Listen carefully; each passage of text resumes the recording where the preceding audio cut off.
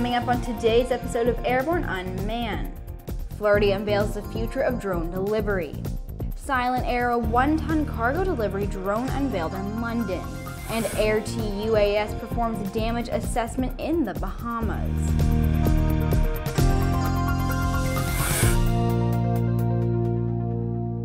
Welcome to Aero-News Network's Airborne-Unmanned, a weekly news program covering all things unmanned. In partnership with AUVSI, the Association for Unmanned Vehicle Systems International. I'm Sophie Hurlock.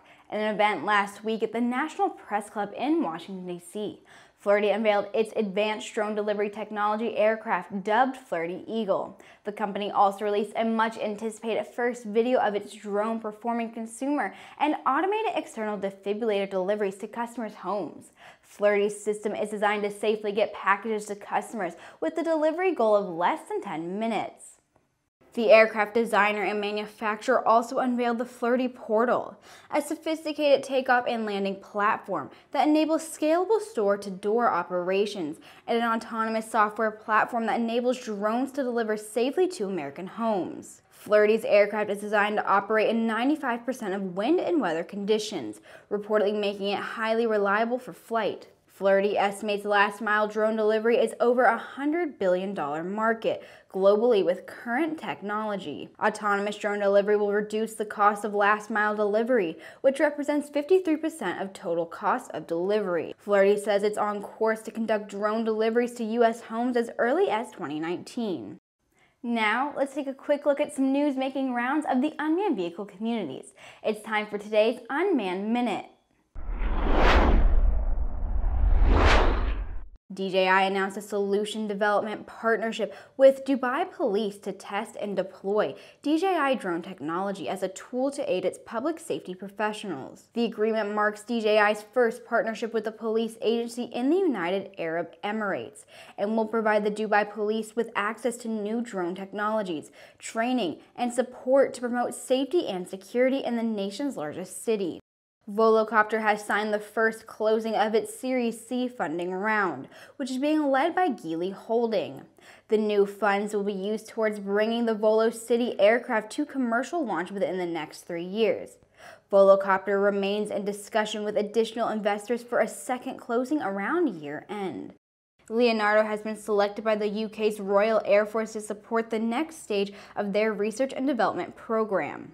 The study will explore the current threat posed by hostile drones and how this is likely to evolve in the future, as well as evaluating a range of technologies that could form a future RAF counter-drone capability.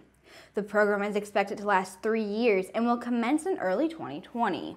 Rafael Advanced Defense Systems Ltd. has completed with its partner, Mr. Avici Stolero, the acquisition of Aeronautics Ltd. The deal is set to be finalized in the coming days, and Rafael will hold 50% of Aeronautics, with partner Mr. Avici Stolero holding the other half.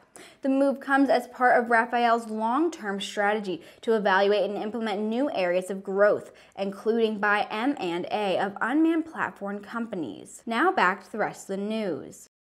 Yates Electro Aerospace Corporation debuted their Silent Aero GD2000 cargo delivery drone at the Defense and Security Equipment International Show in London.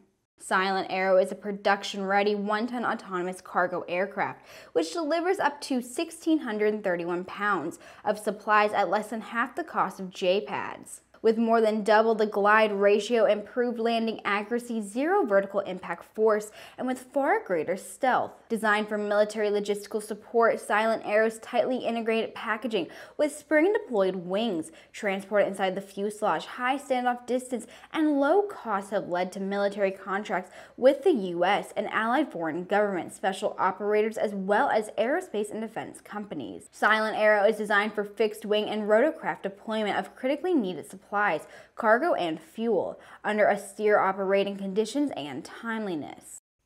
Members of the Airborne International Response Team have joined with members of the Southeast Florida Region 7 All Hazards Incident Management Team to survey damage across the hardest hit areas of the Grand Bahama and Abaco Islands following Hurricane Dorian.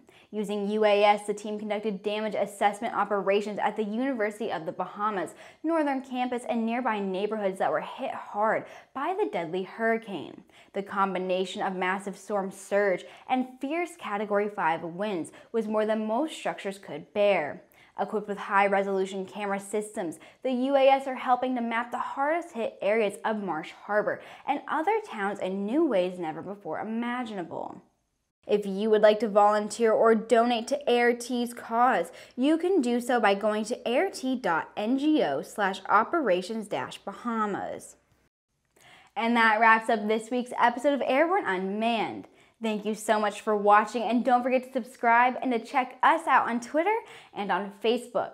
For more information on the innovative world of all things unmanned, head over to auvsi.org and airborne-unmanned.net. I'll see you tomorrow.